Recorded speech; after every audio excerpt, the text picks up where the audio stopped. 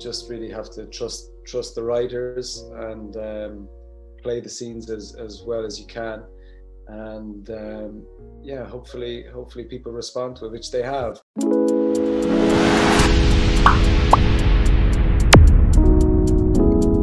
To be a part of such a long-running show such as Grey's Anatomy, there's a certain degree of responsibility.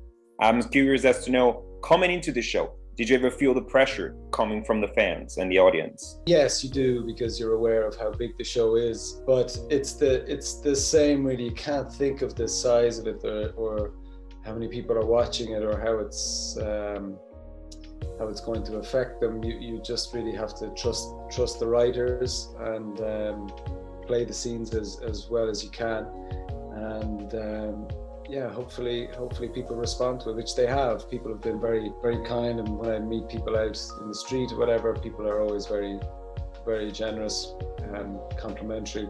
So I think it's been a really good experience. So as Grey's Anatomy is halfway through its 18 seasons, is there any news or hopes that you could share with us about its future? And because I mean, your colleague Ellen Pompeo sounds pretty much ready to let this go. Yeah, I mean, you need to ask Ellen about that. I think the season is very long, and she's been doing it for a long time. So I just don't know what she wants to do, but I don't know. We're told very little about the future of the show. We just focus on the season that we're in and see. But in terms of my character, the next few episodes will dictate a lot of how he's making big choices about his life. So we'll see how they play out. I can't say too much, otherwise I'm just going to get in trouble. Yeah. Now, over the past few seasons, the show has suggested that Meredith and Hayes may become something more permanent. Do you think they are endgame, as the kids would say? This is the question that I get asked a lot. Are they endgame? I don't know. I won't be told.